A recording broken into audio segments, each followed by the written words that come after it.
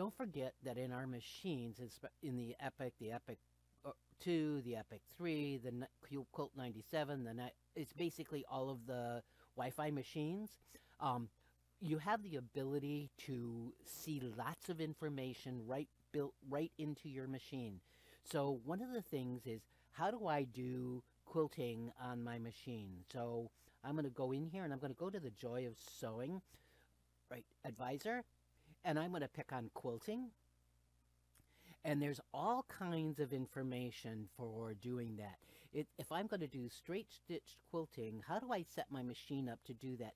And it will walk you through each of the steps to do that. I can actually shut that down. There's videos, there's all those kinds of things. I'm going to go back. And I'm going to again go to quilting. I also have, how do I do free motion? How do I set it up? What feet do I use to do it? Here's some ruler work information. How do I piece? How do I bind? How do I do applique for quilting? Just lots of information right there in our machine. So I wanted you to kind of remind you of that in case for those of you that have forgotten about it. But the other thing I want to show you is, don't forget, there is an app called mySewnet that you can get for your phones, and it will work on Android or on an iPhone. So I'm going to show you that real quick. Let me see if I got to adjust some light. Okay. All right.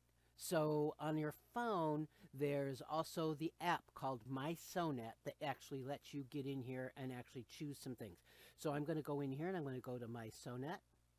And you can add your Epic 3 and you can add the Quilt 97, but the older machines aren't there yet. I'm sure that they'll get there eventually. I'm going to go in, I'm going to do Sewing Assistant, and I'm going to go to JoyOS Advisor. Now don't forget, your user manual is also built right in here in your phone if you want to use it. So I'm going to go to the Advisor. I'm going to go into Quilting, and if I look over here at my machine, it also shows quilting. So I'm going to do the same thing. I'm just going to go to quilting. I'm going to go to quilting. So here's my different options up here at the top. These are the same options and everything is going to be the same. So if I wanted to do straight stitch quilting, I can go there, and I'm going to go basic quilting, straight stitch. It's going to be all of the same information here as what's here. So it gives me two options in order to see how to do things. But I can go step 1, 2, 3, 4, 5. It's got little videos and you can actually see that. So same information, it's all there.